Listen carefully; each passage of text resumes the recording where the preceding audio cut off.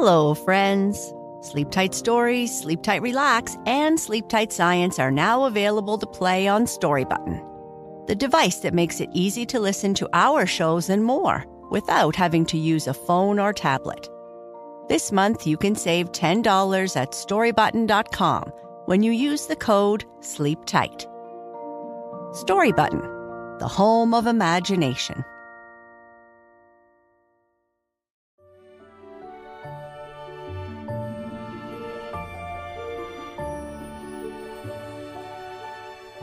Hello, friends, and welcome to Sleep Tight Stories.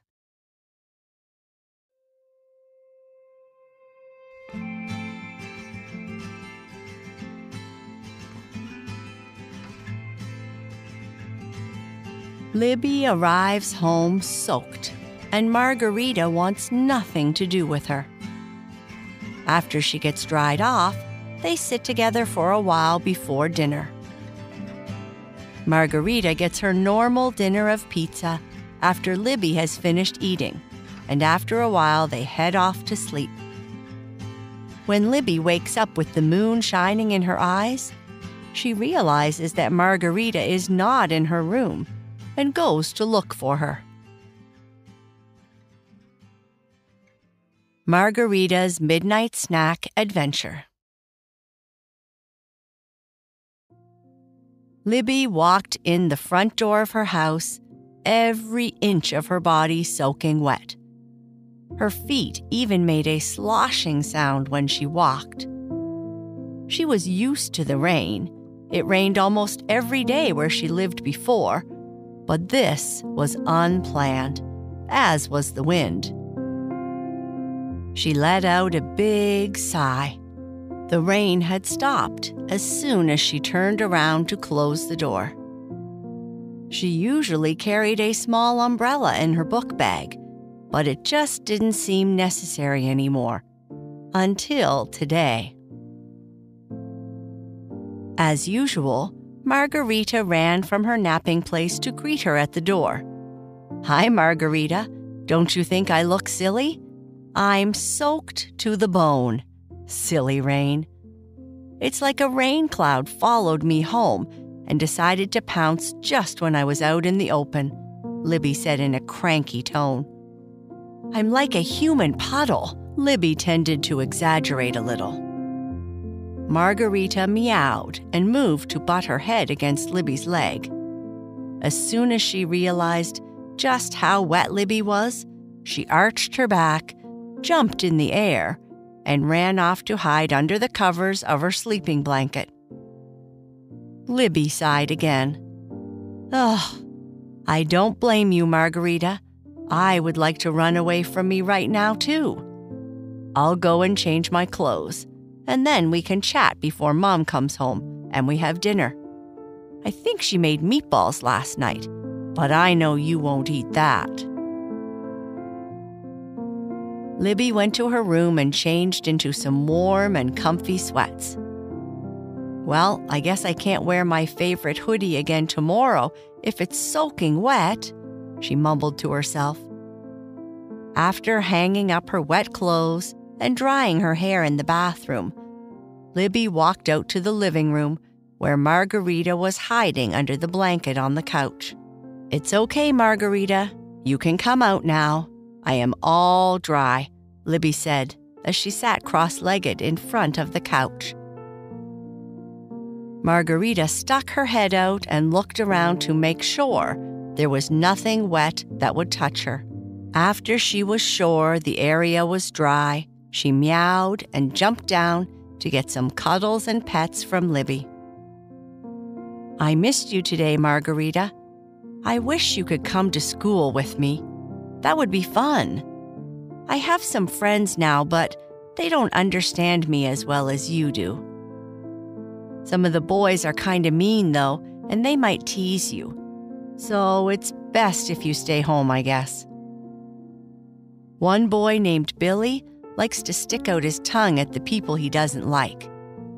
I stopped doing such silly things when I was a kid. Anyway, he stuck his tongue out at me today. It doesn't bother me, I guess. You would really love one of my friends. Her name is Susan, and her dad is a really good cook. You wouldn't believe what she brought for lunch today. Care to guess?" Margherita, purring loudly from Libby petting her, replied with meh. "No, it wasn't that," Libby replied. Margherita looked up at Libby and replied, "Mwah, mwah." "No, silly, it wasn't that either. Her father made her some pizza pockets. Not that frozen stuff you like to eat as a snack sometimes. It was homemade. I had a bite, and it was super delicious. You would have loved it. It had tomato sauce and cheese and some kind of meat stuff inside." Margherita purred even louder. "A lot of my friends have started wearing makeup sometimes, and they invited me over to their house to try some. I might go, but I don't like makeup, and I don't think Mom will let me wear it anyway. I guess I just like how I look right now, except when I am caught in a freak rainstorm or when I first wake up in the morning. I guess I should go start my homework before Mom gets home. She might need some help with dinner. Did you want to come into my bedroom and watch me study? I can tell you some jokes every once in a while." "Spaghetti and meatballs were tasty tonight, Mom," Libby said as she got up from the table to put her plate into the dishwasher. "I'm glad you liked it. Thank you for helping with the salad and for not wearing your headphones at the table," Libby's mom said, as she noticed Margherita sitting patiently by her bowl. "I'm sorry, Margherita," Libby's mother said. "In the rush to get our dinner ready, I forgot all about feeding you. Silly me." Margherita meowed. Like every day, Libby's mom first tried to give the orange cat a drink of milk, but the cat wouldn't drink it. Then her mother brought her a delicious bowl of tuna, and again, the orange cat would not eat it. Then she brought over a can of roast chicken and gravy cat food, and Margherita just would not eat it. "You are one unusual cat," Libby's mother said as she grabbed a slice of leftover pizza to heat in the microwave. Setting the slice on the floor, Libby's mom watched as Margherita ate the pizza, licked her mouth, and went to the couch, where she laid down to rest her tummy. "She certainly loves pizza," Libby said as she grabbed an apple for dessert. "She certainly does. I think we are the pizzeria's favorite customers because we buy so much pizza. The vet says she is healthy, but that's one strange diet," Libby's mother said. That night, when everyone was supposed to be fast asleep, Libby was woken up by the super bright moon that was shining down on her face. Libby had forgotten to close her drapes. "Ugh, what is with the light?" Libby said as she squinted open her eyes. When she slowly got out of bed to close her drapes, she noticed Margherita was not curled up in her usual spot at the foot of the bed.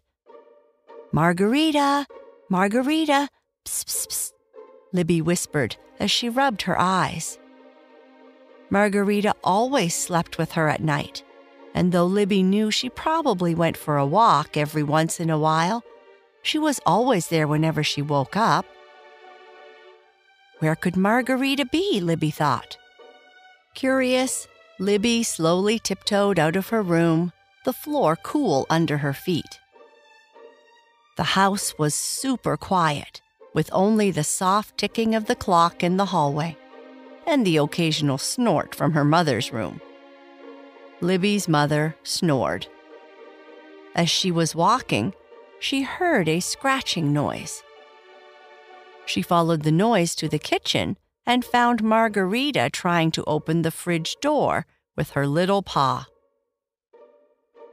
Margherita, are you serious? Are you looking for a midnight snack? Libby giggled quietly. Margherita turned to look at her, her green eyes glowing in the dim light, and replied with a meow. Libby laughed and opened the fridge, the lights spilling out and making Margherita squint.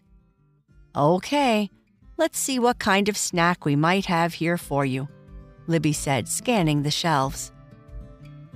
I guess you don't want milk, tuna, or this cat food. How about I make you a tiny pizza? I think I have all the ingredients we might need. Maybe I could use a midnight snack too, and we could share. Sharing snacks is fun, Libby said to the sounds of Margherita purring loudly. Shh, Libby said. If you purr too loudly, you might wake Mom up, and she has to go to work in the morning. Margherita watched with interest as Libby gathered the ingredients, her tail twitching in excitement. Libby made the mini pizzas, put them on a plate, and then put them into the microwave. We don't have time for the oven to heat up, so we will have to use the microwave, Libby said. It's almost as good. After the microwave finished, they set up a mini picnic in the living room, spreading a blanket on the floor and sitting down with their snack. Libby broke off a piece of pizza for Margherita, who devoured it quickly. You sure are hungry, Libby said, giving her another larger piece to eat. Are you delivering pizza to another place in the house again? Margherita ate that piece a bit more slowly. This is our secret midnight party, Margherita. Just you, me, and that way too bright moon, Libby whispered. You are my best friend. After they finished eating, Libby cleaned up their little picnic spot. Satisfied with her snack, Margherita began to purr loudly, curling up on the blanket. Libby smiled watching her. Maybe we should do this more often, Margherita. Just us, the stars, and a midnight snack. But maybe not on a school night, because I need my sleep, she said softly, laying down beside Margherita and looking up at the ceiling as if she could see the night sky. Margherita cuddled up close to Libby and continued to purr, her eyes closed. The room was warm and cozy, filled with the gentle sounds of Margherita's purring. Libby felt her eyelids growing heavy, the excitement of their adventure giving way to the peacefulness of the night. Best midnight snack ever, she mumbled, drifting off to sleep with Margherita by her side. They woke up the next morning, still in the living room, the first rays of sunlight peeking through the curtains. Libby's mother found them there, wrapped in a blanket, a look of surprise and then amusement crossing her face. Looks like you two had quite the night, she said, smiling. Libby stretched and yawned, looking at Margherita, who was still snoozing peacefully. We did, she replied, her voice soft with sleep and happiness. Margherita and I had our own little adventure, I guess. Libby's mom gave her a hug. I'm happy that this silly cat found you that day. Me too, Mom. I have friends, but she is my best friend by far, Libby said as she went to the bathroom to get ready for her day. As she started her day, Libby knew that there would be more midnight snacks in the future. For now, though, she was just happy to have Margherita, her midnight snack buddy, her best friend. And that is the end of our story. Good night. Sleep tight.